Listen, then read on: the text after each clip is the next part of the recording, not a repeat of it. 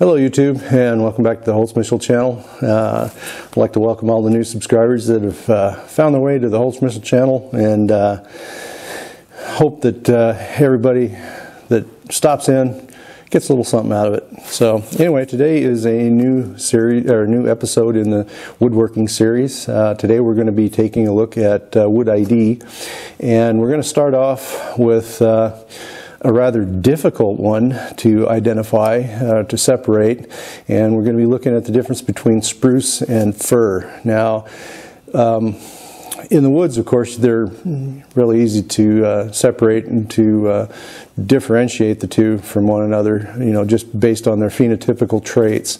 Now, the lumber, on the other hand, is a different story. Now, under the WWPA rules, the Western Wood Products Association rules, fir and spruce is often mixed. Oftentimes also spruce and lodgepole pine. Because of their wood structure, the way they break, the specific weights, although the spruce is somewhat lighter than the lodgepole. Now, there's several ways you can identify sawn lumber or plain lumber. Here we have exactly that. I'll bring you guys in a little closer so we can take a good look at the different wood species. I got one board that's spruce and one board that's fir, and so in specific silver fir. So we're going to take a look at that up close and in person here right shortly. Now, there's several identifying features of lumber or of sawn wood. One is, of course, the smell. You can tell that when freshly sawn wood. Fir will have a slightly sour odor. Some liken it to cat shit. The spruce will have a more aromatic smell to it, aroma to it, because of the volatile organic compounds that are found in the spruce. Now, heartwood, of course, is pretty much it's present, but it's hard to differentiate heartwood from sap in spruce and also fir, mainly because there's really no major discoloration when the compounds that are left behind in the heartwood start to oxidize or just age and then turn color. So there is no real discernible difference. You can tell it usually in the fresh cut timber. You'll see where the sap starts to come out of the sapwood and starts to congeal on the surface of the cut. And that's where you can differentiate the heartwood from the sapwood. So, but for most of us out there in woodworking land, you know, we're confronted with going to like Home Depot or Lowe's, and we're looking for a stud or something like that. We want fir or we want spruce, but not both for the project at hand. And so it's going to be up to this kind of method that we're going to be looking at today to differentiate the two. So there's three ways you can do it: one by smell, two by color, three by the characteristics of the wood itself. And so we'll take a brief look at all three of those. Of course, the smell, we don't have scratch and sniff vision yet, so unfortunately that one's out. But I can, you know, like I just tried to illustrate to you in the fresh sawn lumber, that's one way you can tell it. Now, in finished plain dried lumber, again, that smell is notably different. But for the average rube out there, the average guy, it's hard to say, okay, I've got a spruce or now I've got a fir. The only way you can tell that is, again, the fir has a slightly kind of a sour smell to it, but not always. It's, again, there's exceptions to every rule, and of course it depends on the species of fir as well. The United States has probably one of the broader palettes of fir species. There's red fir, which looks the same. It grows in California and parts of Utah. Then there's white fir. Then there's grand fir. Then there's alpine fir, which of course again is distinctly different. I don't have a specimen of that. And under the WWPA rules, alpine fir also gets lumped in with the spruce and spruce fir mix. And so sometimes it just gets lost. Some mills, when they do a run on, say, spruce or lodgepole, they try to keep it homogeneous to where they don't mix them up. And those are, you know, good outfits to deal with. Of course, most of us buy our lumber through lumber yards, so it kind of gets lost in translation. So anyway, let me bring the camera around here and we'll take a good hard look at these boards, and I'll show you, of course, there's going to be some stills later on that show you in more detail the difference between the two. So let me bring the camera around and get started on this.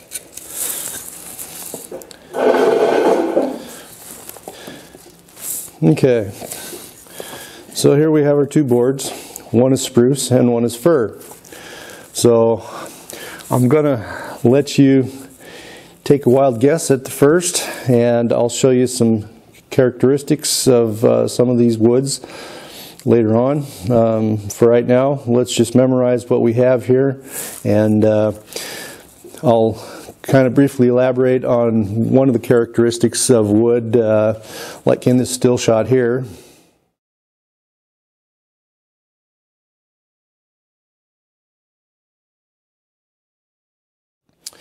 Okay, in this still shot we saw that the break of the wood, and fir has a tendency to break off or snap off rather clean, and I use that term loosely because it still splinters and makes but it breaks off almost completely, whereas spruce will splinter or make a very long break where it breaks up into long stringy slivers, and it doesn't like to separate. That's why Howard Hughes used spruce in the Spruce Goose, because it was or is a very durable wood and has a high load capacity before it starts to break. Fir, on the other hand, is a relatively weak wood, although it can, you can load it up fairly well, but then it doesn't warn you when it's going to break. It's just going to snap off and break. It'll bend and bend and bend to a certain point,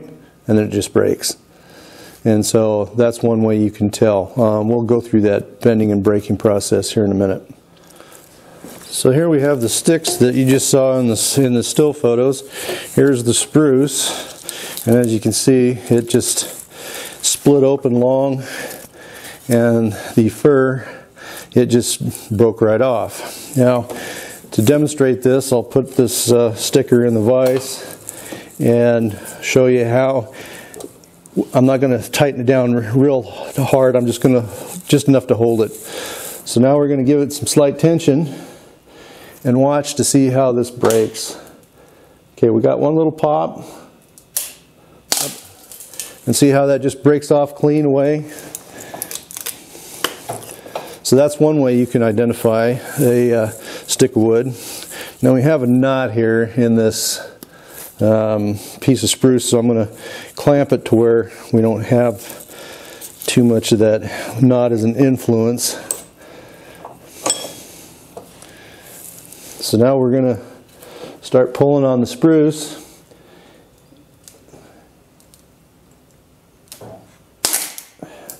Now see how it's still attached? It hasn't broken off yet. This popped because of the cross grain in the knot. Let me try it with this other piece here and see if it does any better. Though I doubt it. I would need a longer piece. So here we go. I'm going to put tension on it. As you can see, we got zero deflection. So now we got 1 inch, 2 inches. Here we go. And now it's starting to pop.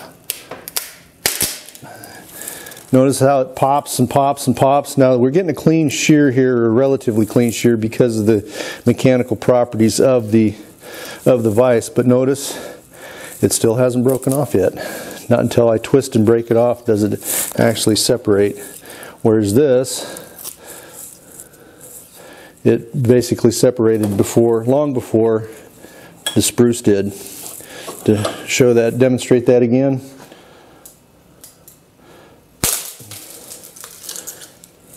See how that just breaks off clean? The spruce again, and I use clean with, you know, as a relatively loose term.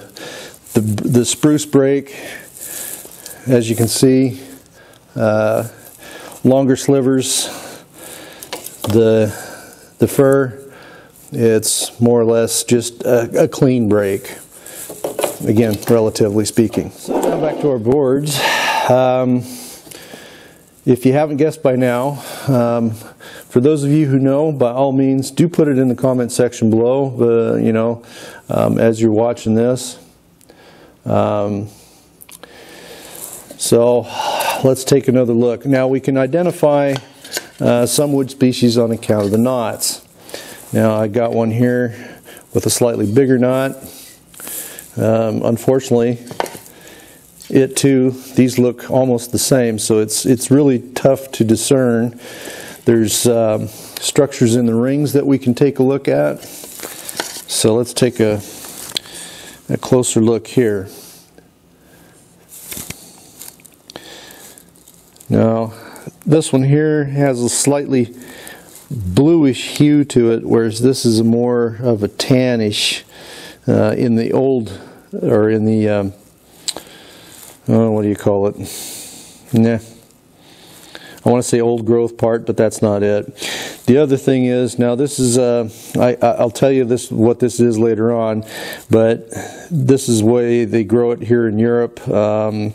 They grow these stands, this particular species, rather densely in order to get a fine grain in the early growth years of the stand, and then as it's thinned out, of course, then the tree releases, and then you see some expansion in the growth. So somewhere along in here, the stand was thinned out, it released, and it continued to grow until it you know, come back into competition, and then we'll see again another thinning with a slight increase in growth rings. The late wood, that's what I'm looking for, sorry. And so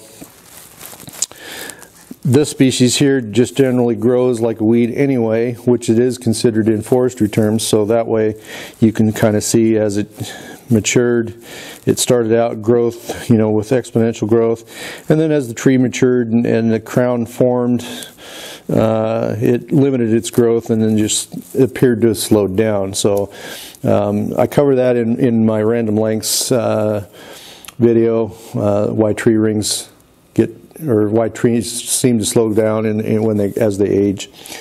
But anyway, that's one way you can kind of tell the two from each other. Again, you know, you got to get it under the right light. You'll see a slightly bluish hue in the late wood, whereas the late wood in this is a little more brownish. So now to the knots. In some instances, you can kind of also tell by the pith.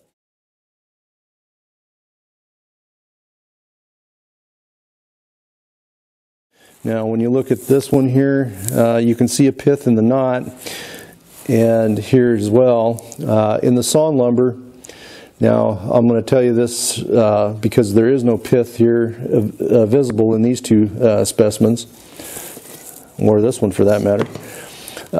In the fir, the pith is going to be slightly bigger.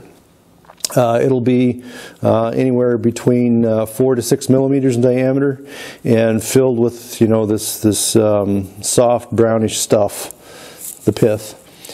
And in the spruce, the pith is anywhere between 1 to 3 millimeters in diameter. So I'll put that in inches there, by the way, for those folks of you who aren't familiar with the metric system. So that's one way you can kind of follow the difference. And the third characteristic in the sawn lumber is pitch pockets. Now, for those of you who know already what we're looking at, spruce has pronounced pitch pockets throughout the board in it, whereas fir is almost completely void of any pitch pockets. You'll see one occasionally, but not very often.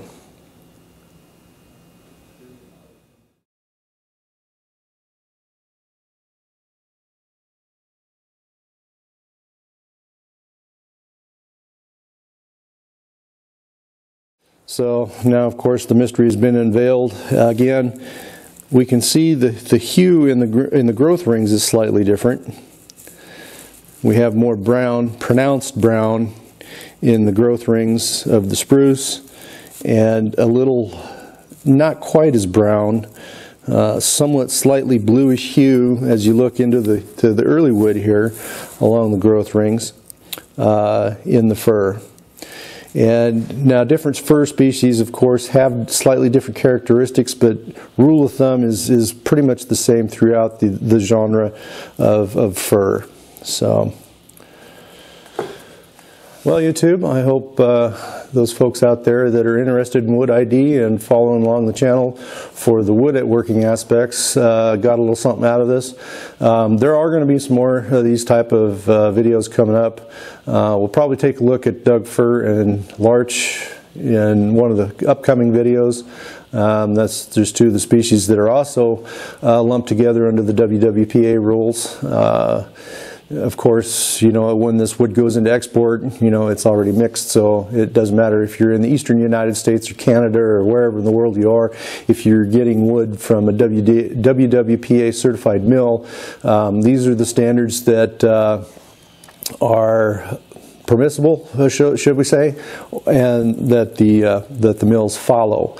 And so you're not getting cheated, because the dynamic of the woods that are mixed together are relatively similar. You have similar colors, you have similar physical characteristics, physical mechanical properties, and so forth, that it really doesn't justify separating all these wood species. I mean, you'd have such a plethora of different available lumber that you know, you're not going to go walking into Home Depot or Lowe's and go, okay, I want some subalpine fir studs.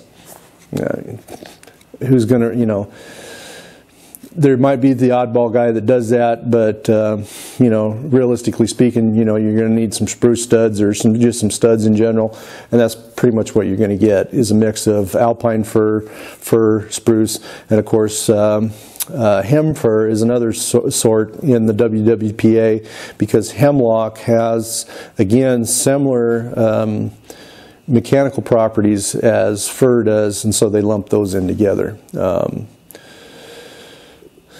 So that's kind of where we're at on that. I hope folks got something out of this little jaunt into wood ID today, and like I say, there's going to be more. So stay tuned for upcoming episodes, and if there's any thoughts, comments, critiques, suggestions, put them in the doobly-doo down below. We always love to hear from our subscribers and viewers. You don't necessarily have to be a subscriber to watch the videos. And but if you have a comment and would like to partake in some of the dialogue, by all means, put it in the comment section below. It's always good to get some feedback, because without feedback, you know, you're just kind of going, what can I do different? So anyway, that's a wrap for today, and we'll hope to see you guys all again soon.